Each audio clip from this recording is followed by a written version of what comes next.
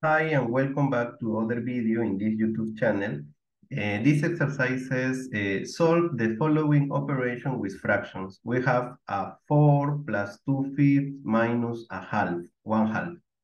So in this case, we need to calculate or to determine the least common multiple of all the denominators. So we take 4, 5, and 2, and we are going to get the least common multiple.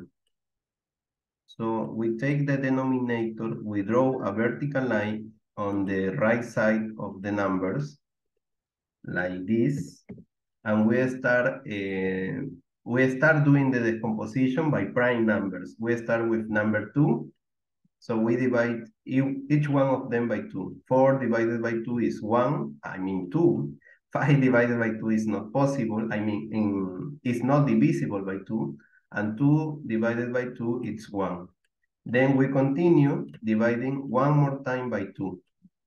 So we divide and it's 1, 5, and 1. Then we divide by 5.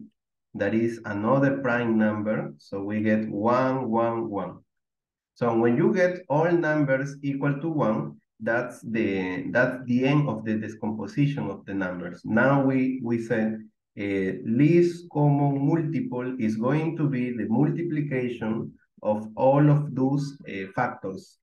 So we have to multiply 2 times 2 times 5. 2 times 2 is 4, times 5 is 20. So that's the least common multiple.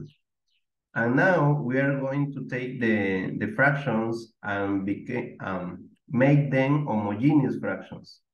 That means we are going to find equivalent fraction for them to make it easier to solve.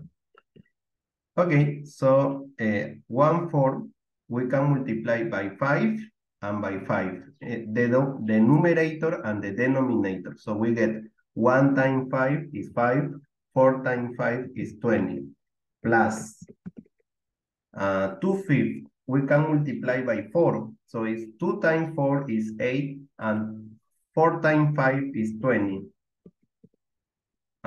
These fractions are homogeneous. And the last one is a half.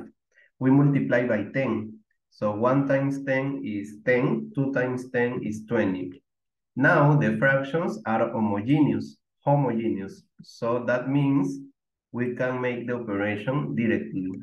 So it's 5 plus 8 minus 10.